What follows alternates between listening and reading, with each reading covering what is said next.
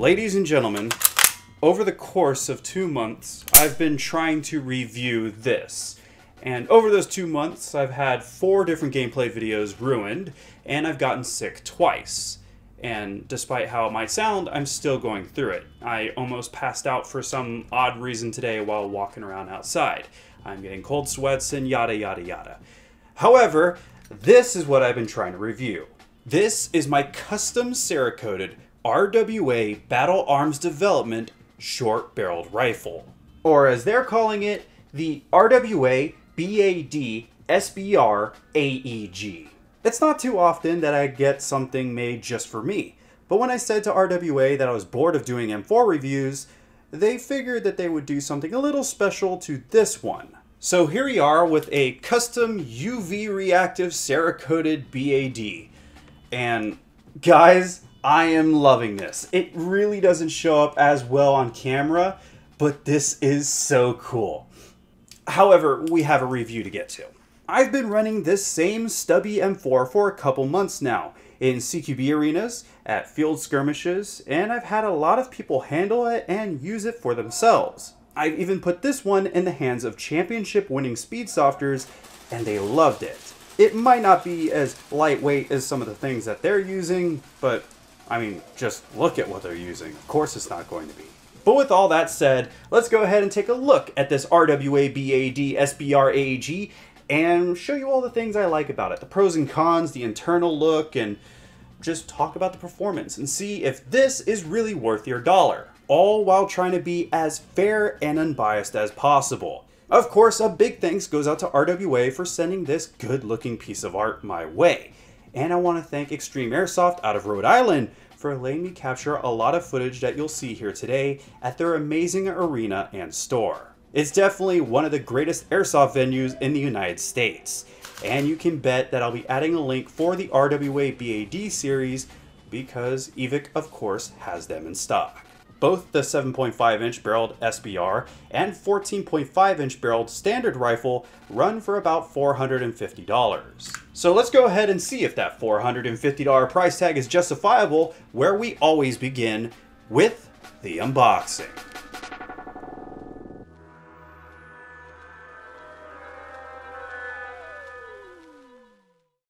And that starts with a well-designed cardboard box from RWA, showing you exactly what's inside. Energy less than 2 joules is an understatement. You'll see what I mean by that later. Opening the box, everything is packaged nicely with the replica in a plastic bag and some cardboard holding the parts down. Packaged separately would be the CNC Fortis muzzle brake and this buffer tube extension that some players will for sure need. After that, I'll just take out the RWA BAD and get moving along. There's no manual in sight other than a card for the RWA Gate Aster Optical ECU, so let's just put away the box and again move along. And no, I haven't forgotten about the Battle Arms Development 120 round mid-cap magazine. It worked for me mostly, but I noticed a few rounds would stay inside the magazine. An extended follower would have negated this. But then again, I'm not in charge of development, and that's a tragedy for the greater good of the airsoft community. This magazine also doesn't drop free from my BAD. I contribute this to an ever so slight layer of Cerakote that holds onto the magazine, but pretty much every other magazine I have feeds properly and drops freely, so feel free to experiment. First impressions of the BAD, however, are of course skewed for me. There is no way I can be 100% non-biased here, as this one was Cerakoted just for me. This UV reactive paint is awesome.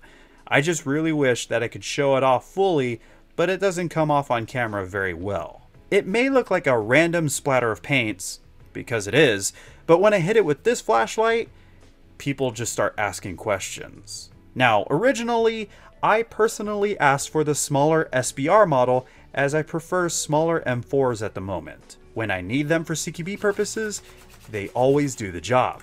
I normally see hundreds of M4s, and I've seen all the special features and every combination you can think of, so excuse me if I sound a bit rude at any point in this review. It's hard to impress me with an M4 nowadays, and it's only going to get more mundane for me as I continue making content over them.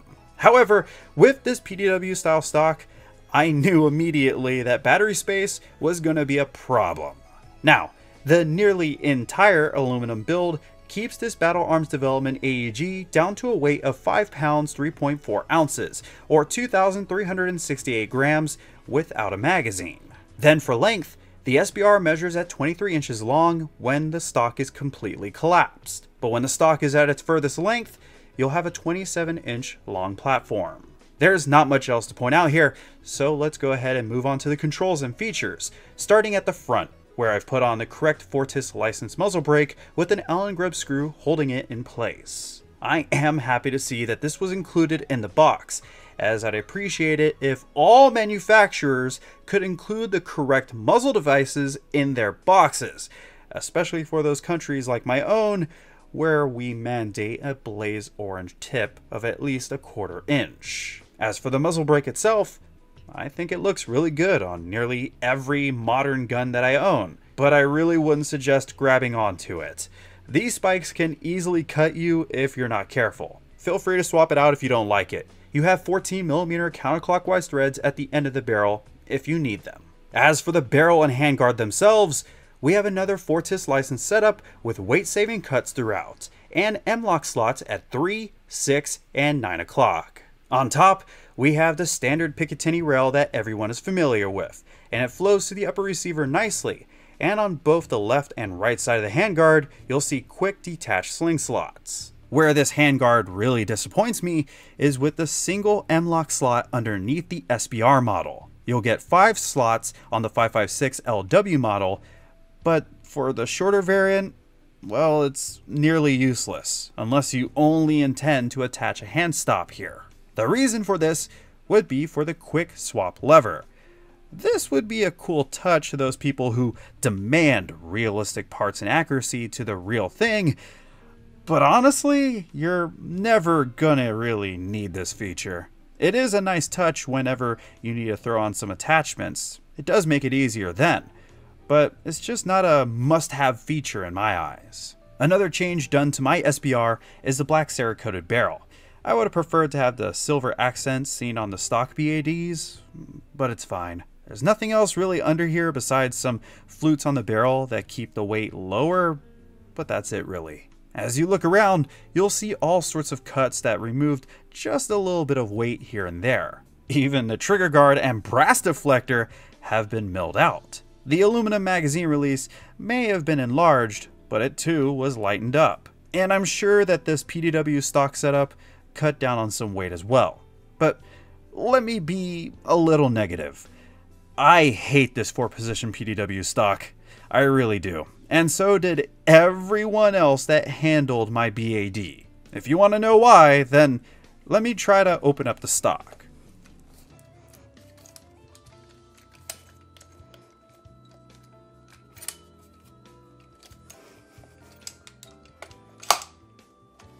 It just doesn't do what you want it to do. It's stiff once you get it to the position that you want it to be in, but it releases so inconsistently when you hold down the button. I can't just swap it to another position when I want to. I have to get lucky. There's a special way of opening this stock, I'm told. But if I need a 14-step guide to open a stock that should just be push this button and pull, then there's a problem. I've tried pulling the stock as I push the release button, and I've smacked it as I push the button. I've even catched myself bunting it against tables and walls to close it. And that's really embarrassing when people start looking at you doing this. If I replace anything on this BAD replica, then it's going to be the stock. I do appreciate the rubber butt pad though. That does keep it planted to my shoulder or my gear when I want it to be, but it can be easily removed if you don't want it, or whenever you want to get to the buffer tube that houses the Dean's battery connections. I am happy to see Dean's connections, especially on a $450 to $500 replica. But as you would expect, battery space is very limited. Even with a candy bar sized 11.1 LiPo or a 7.4 LiPo, I found myself just having to cram it down the buffer tube as much as I can and then covering up the rest with the rubber butt pad. It might look ugly, but this works. You'll either have to find some really small 7.4 buffer tube batteries or just put up with this. You really don't have any other option, unless you go ahead and screw on the buffer tube extension that you got in the box. This looks really stupid, but what are you gonna do? And yes, there is a buffer tube cap that comes with all BAD rifles to cover up the connections, but I lent this rifle out to a single friend and he lost the cap on his very first game. Other than this, we get another cutie sling slot to make use of, and the mock carbon fiber is a neat touch. But now we're left with the intricate and interestingly designed billet-styled receiver. It's all about weight savings when it comes to the RWA BAD. From the magwell to the brass deflector that us airsofters need so badly.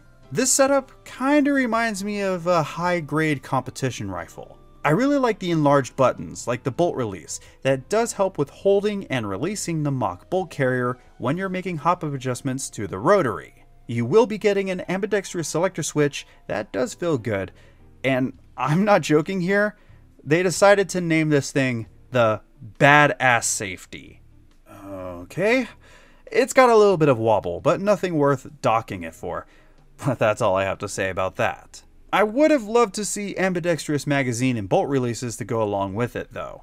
Besides all the cuts in the receiver and the barrel and the PDW stock and even the ambidextrous fire selector, this feels a bit rinse and repeat, and that's not a good thing, but it's expected of most M4s. You'll find trademarks all throughout the receiver and the entire replica, even down to the takedown pins, but other than that, the grip is rather nice. Its texturing is well placed, but not so aggressive that it hurts, and with the straight and hooked trigger, it's a comfortable combo. I haven't forgotten the plastic flip-up sights though. I expect most people who own a Battle Arms Development SBR or 556 LW to use some kind of sight when in CQB, or at least a tracer unit. But if you want to use these included sights, then they're both adjustable for windage, while only the front sight is adjustable for elevation. But the rear sight does come with 2 sizes of peepholes, so that's good. So with Rammstein playing on my TV and the gearbox out after removing the stock, magazine release, selector switch, bolt catch, and the GMP M140 high torque motor with screw-on connections, along with the pistol grip, we have the common version 2 gearbox. Don't expect a quick spring change window in the back of the gearbox though, as if it would matter, since it only took us about 20 minutes to get to the gearbox anyway. But we did like the port to trip the anti-reversal latch. That was cool. However, once the gearbox was opened, our suspicions of the origins of the gearbox were confirmed as GMP. To run down the parts, we get a linear mainspring with a steel spring guide. Everything looks to be standard version 2, from the compression parts to the steel gear set. But we really didn't like the compression set at all. The 14-tooth piston, with the front 5 being made from steel, came with 3 ports on top, an O-ring around the head. However, the front face of the head was not sitting flush with the piston. The aluminum cylinder head came with a rotating rubber pad and a single O-ring, but we didn't have a tight fit with the non-ported cylinder, and we were able to separate these parts with no effort at all. Furthermore, the cylinder itself has a strange pattern inside that seems to be polished and tapered, which may be acting as a port substitute. You can feel how the cylinder is tapered as well. Then for the nozzle, we have a little bit of play from side to side, but it did come with an O-ring. Then for the gears themselves, the shimming was not very good. Go figure, you'll want to do your own proper reshim. We only saw 3 shims in this gearbox, so that might be a bit of the problem. Then for our last step to check up on, the steel barrel hosts an O-ring near the front, and the hop-up is all pretty standard, with a split nub that was really offset for whatever reason.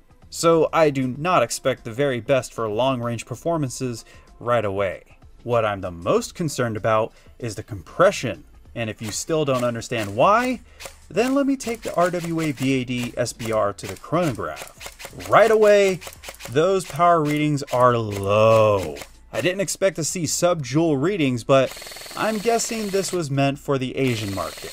Trying out the rate of fire with an 11.1 LiPo is where those compression issues really show themselves in full stride. That's a big drop in power. And then when I swapped back to semi-auto, we actually went up in power before it started to settle back down.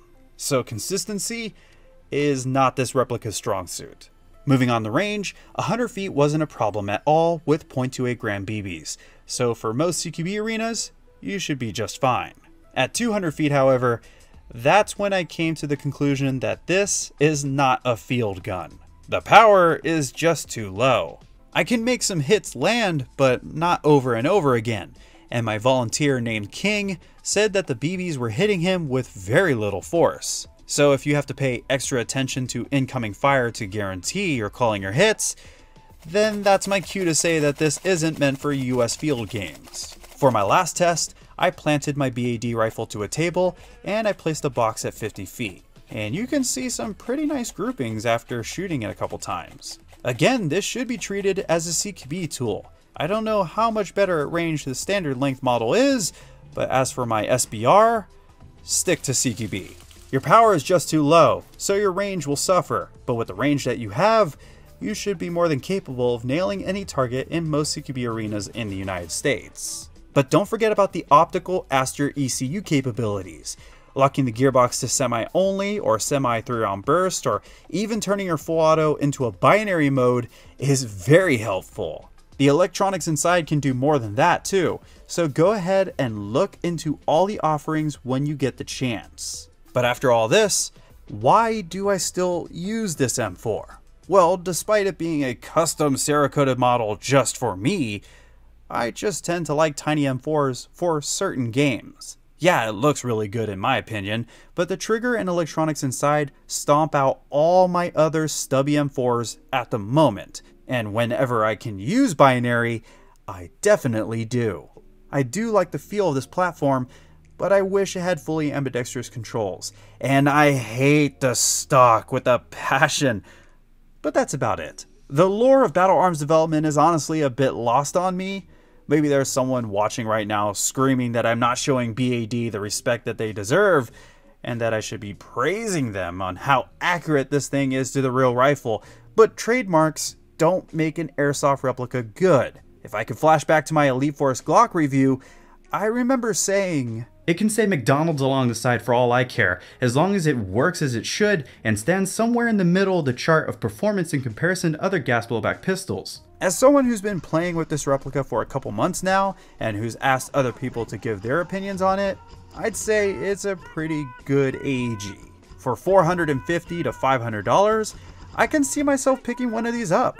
But again, I would either replace the stock or pick up even smaller batteries. However, to conclude this review, I'll bring in my rating system that is dependent on the replica's power source, meaning that AEGs are only compared to other AEG standards. So for performance, I'm going to have to dock it for not being suitable for most field games in the United States, and for its compression issues. I'm for sure going to swap out some parts and add a stronger spring. I want to keep this as my CQB M4 of choice, but it just needs a little bit more punch. If you stick to close quarters games, then this should do you some good. So I'll give the BAD a 6 out of 10.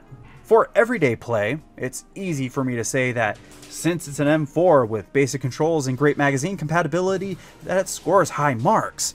However, the range limitations keep me from saying that this is a good choice for field play. The MOSFET and ECU open you up to more controls, and any beginner can just pick this thing up and go. Battery space is limiting, and the underside of the handguard is pretty much useless on the SBR, but overall, I think a 6 out of 10 is fair. For collector value, well, it's purely dependent on if you think Battle Arms Development is a brand worth collecting. But if that's so, then I'd say hunt down the gas blowback model. Simply said, no one will be running over to you to ask about your stock RWA BAD, because to a lot of people, it's just another tactical M4. So what would you expect more than a 4 out of 10? Build quality brings the score back up though, as the all aluminum build quality is sturdy. Nothing wobbles to a point of being annoying, and it feels like a really high-end AEG. Even in its stock form, the rifle does look stylish if you know what you're looking at. You could dock that it's not fully ambidextrous and the lack of any real M-lock space under the handguard though, but I feel confident with a 7 out of 10. It is tough, but I feel like an LCT, an ENL, or some VFCs are tougher. Then for worthiness, I focused on what this M4 is trying to be good at. Both variants look good in base form, and it definitely performs well, keeping in mind that it's obviously meant for CQB. Even with that low power range, it was impressive for what it's supposed to be doing. And the electronics inside are always great. The Gate Aster is also well loved in the community for a lot of reasons, but that being said, I can't think of many reasons to praise the Quick Change Fortis Handguard. I just think it's a bit of a gimmick. These go from anywhere from $450 to $500 unless a premium is tacked onto it. And since VFC Avalons hover in at around the same price point with less going on inside, I'd have to agree with the price point. I know the price is where it is because of some licensing issues, but all things considered, I give the RWA Battle Arms Development a worthiness rating of 8 out of 10. It's good, but not mind-blowingly astonishing. Overall, the stock BADs can seem like just another M4 in the ocean, but the Aster saves it just a bit. I am really happy to have a really good looking solid M4 for CQB with a one-of-a-kind UV reactive paint job, but if we're going to be as fair as possible, then I'll have to stick with my scores of 31 out of 50. But that would be everything I have to say about the RWA BAD SBR AEG. But let me know in the comments down below if you liked it or not. And please go watch all the other videos that you can find over this piece if you're really interested in it. Red Wolf made a video, of course, and so did my colleagues at Evike, and so did NoNoCat.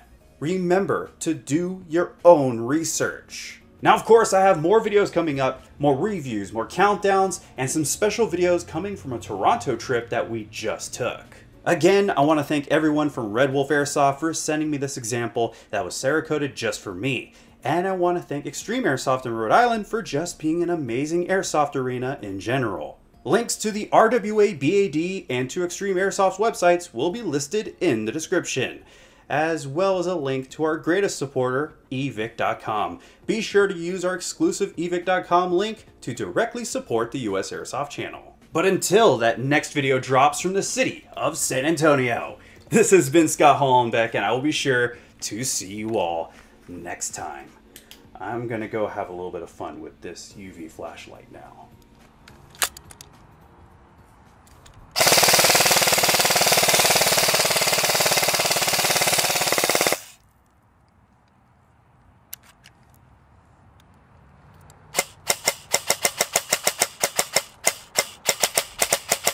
The trigger is actually really snappy, which of course you'd want in CQB environments.